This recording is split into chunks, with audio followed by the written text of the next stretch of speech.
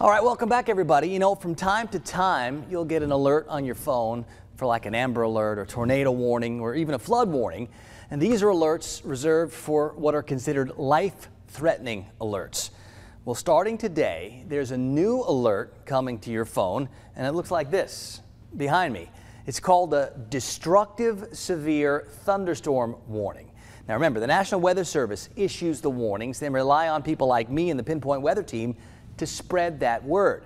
So they're starting this new classification because not all severe storms are the same. From now on, when the National Weather Service issues a severe thunderstorm warning, there's going to be 3 categories to help better explain exactly the possible hazards that go along with it.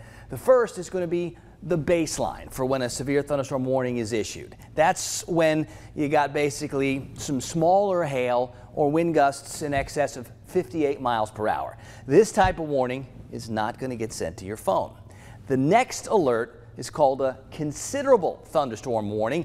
It's for golf ball sized hail or wind gusts up to and above 70 miles per hour.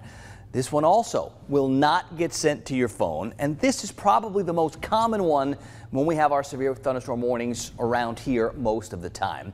But there's going to be this final type of warning called the destructive severe thunderstorm warning. Now this is the one that's going to get sent out to all wireless devices within the warning area. The criteria here: baseball-sized hail or wind gusts up over 80 miles per hour.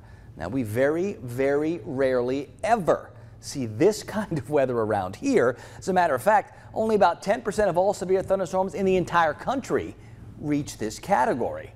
But nice to know that if we do get one, they're going to send that immediately to all wireless devices. Now, according to the National Weather Service, 13 of the 22 costliest weather disasters last year, severe thunderstorms. Yeah, more than half. It's just another way to help get the word out faster and to more people when the weather gets dangerous, and that's always a good thing. Now, we'll still be here to show you what's going on and where, and to break down the real threats that you can count on.